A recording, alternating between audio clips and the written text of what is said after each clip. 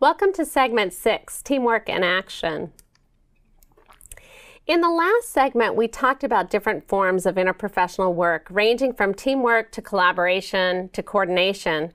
And we heard about the team that works on the San Francisco General Hospital Acute Care for the Elders unit. In this segment, we'll have the opportunity to see the ACE team in action and hear about some of the challenges they face in working together. One of the key components of teamwork is communication. Let's hear from Dr. Edgar Pierluisi about how the ACE team works together and communicates during rounds. Our team works together through ACE rounds. Our rounds are every day for about 45 minutes, where we round on all the patients in the unit that are in the ACE program, anyone over 65. What we do is, having seen the patient, we bring our own understanding of what the patient really needs to recover from whatever illness they have, and we discuss it as a group. And then we create a care plan for that day. We communicate to the primary team. If we need to talk outside of rounds afterwards, we page or text each other, and we have those communications all the time. We communicate during ACE rounds using a formal approach to the nurse's presentation. So we have a checklist that we ask the nurse to present off of, so the listeners know what to expect, and it gets the nurses thinking about patients in a systematic way. And then we also have an order for who presents when, so that there's no confusion about who's going to say what, and it minimizes interruptions. And finally, I try to summarize what comes out of the meeting so that we're all in agreement before we move on to the next patient. Now let's listen in on the ACE team morning rounds. As you listen to the rounds, pay attention to the communication in the team. Are members prepared to discuss the case from their discipline-specific perspective? Do all the team members contribute to the discussion? Is the discussion distributed amongst the team members, or is one member dominating? Finally, do team members appear to value and respect the opinions of others on the team? All right, Joyce here, so let's go ahead and get started.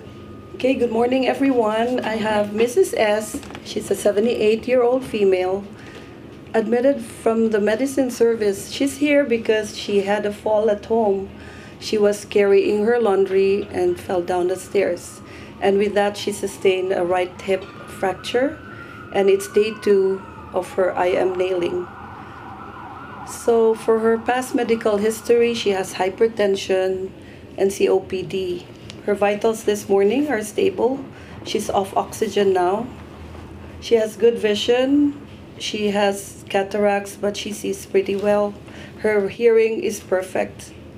For her skin, she sustained a laceration on her right forehead, and the elbow has a laceration as well, but I've covered it with Curlix.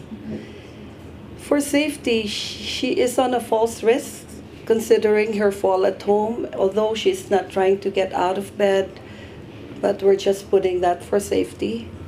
Mobility is such an issue because she doesn't want to get out of bed. She refused PT and OT yesterday, and it's because of her pain. She has 8 out of 10 pain. It goes down with her morphine to 4 out of 10, but it's still an issue. Her cognition-wise, I did mini-cog. She scored 2 out of 3 from the 3-item recall. And her clock is normal, and this is her cognitive screen. Oh, great, thank you. Yeah. So it was reported overnight that she was confused. She pulled her IV and it's been replaced. Now we covered it with Curlix. And for nutrition, she ate good breakfast. She ate 100%. She doesn't have any dentures. And for today, I think I need to work on, we have to address her pain, elimination issues. She still has a Foley and no BM for 3 days.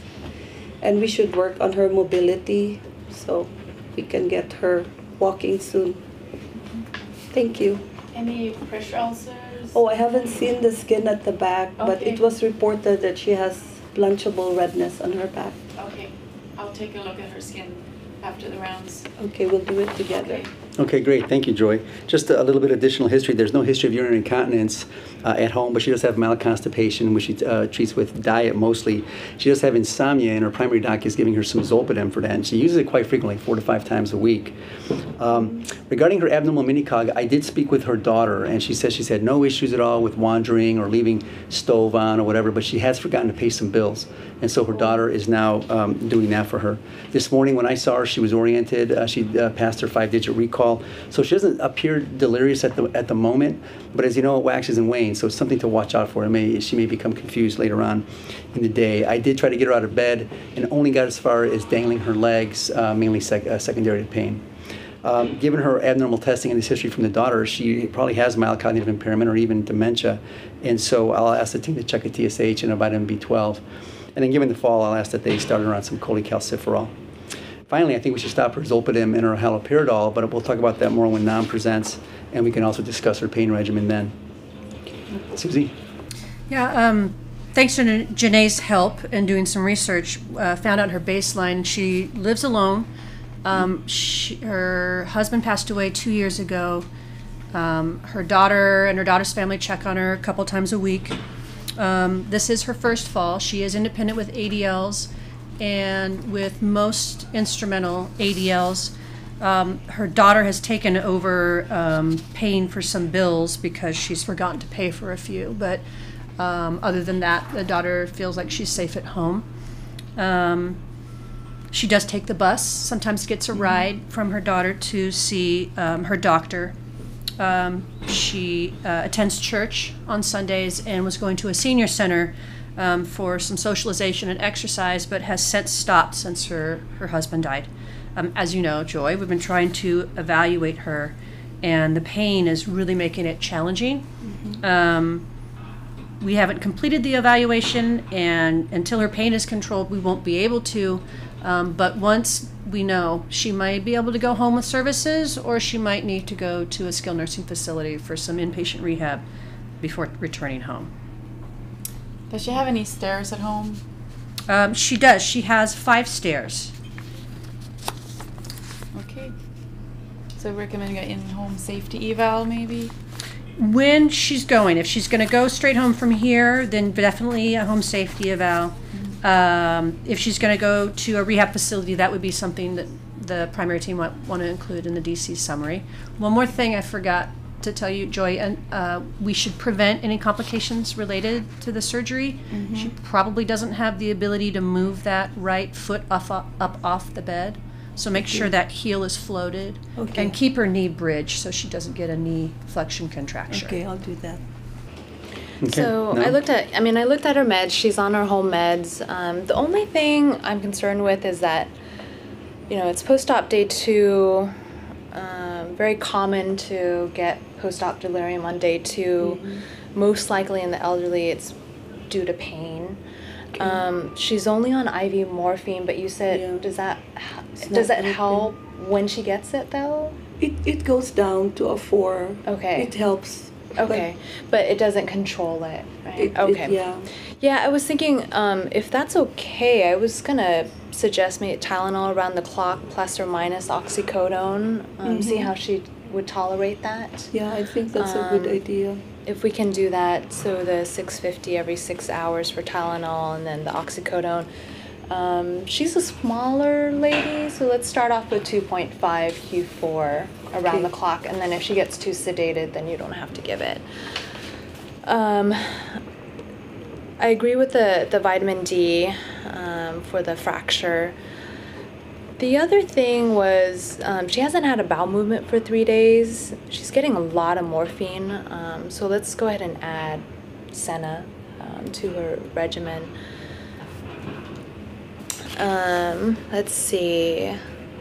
Did you want to talk about the haloperidol?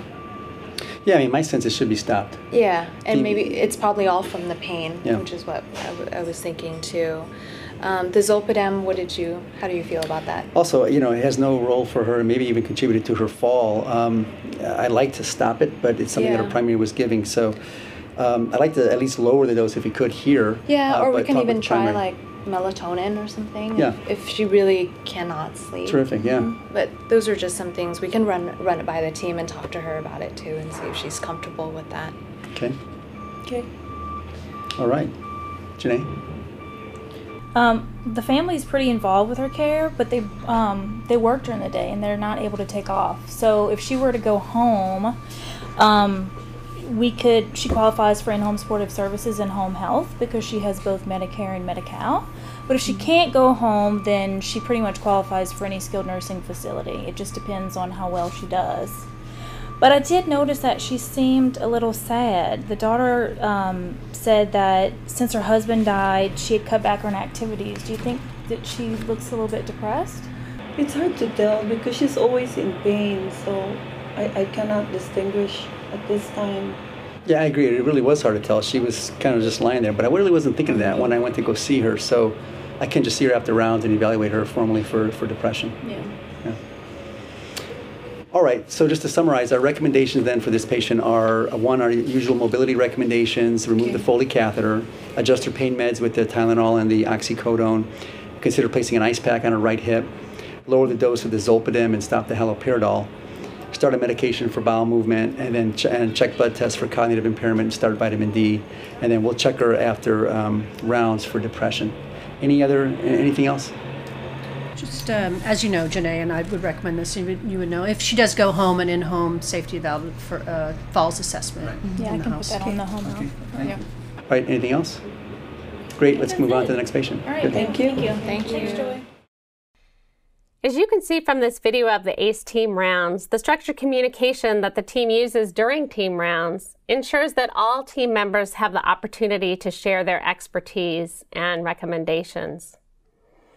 It also ensures that the team is clear on the goals and recommendations for the patient and knows how the day will go. Although teamwork has clear advantages for patients, as we discussed in the last segment, there are definitely barriers to working together. Let's hear from the ACE team members about some of the challenges they face in working collaboratively. Timing. Timing is very difficult because I have other rounds to go to, so it's not my only rounds here in the hospital. So timing is a big issue. For the nurses, they're giving meds in the morning, they're getting to know the patients, and then they have a break time. So right when they're supposed to be going to break, we're trying to call them in for rounds. Because my timing is I have to be here before because I have another round. So it's timing is always the issue. And getting the nurses when they're not giving meds but everybody's used to it and they see the value in it, so they do make the time to come see us. Some of the challenges that I personally have is that when the social worker discusses social issues, I don't quite follow because they're very, she uses a lot of terminology, which over time I've had to learn, like 5150 or this person is medically conserved, or I'm not even sure if I'm using the right words, but she uses a lot of terms that I'm not familiar with, which I'm sure in turn when I discuss medications, she also may not understand fully. So I think that is one of the challenges. I feel like sometimes there are debating goals between the different disciplines. And so that takes some finesse, some ability to keep your mouth closed and listen to everyone that's presenting their opinions and expert opinions. And to ultimately, again, continue to consider that it's the patient's best interests that should be at the forefront of every decision made. And to be able to maybe accept that my priorities with regards to the patient's healing may come at a lesser value in the moment than, let's say, the pharmacist's recommendations or the gerontologist's recommendations. In this segment, we had the chance to see an example of how one team uses structured rounds to effectively communicate, and we also heard about some of the perceived challenges that the team faces in working together. What examples of team communication have you seen in your setting, and how does that communication compare with the structured rounds used by the San Francisco General Hospital ACE team? What are the main barriers to interprofessional collaboration in your setting? I look forward to hearing from you on the discussion forum.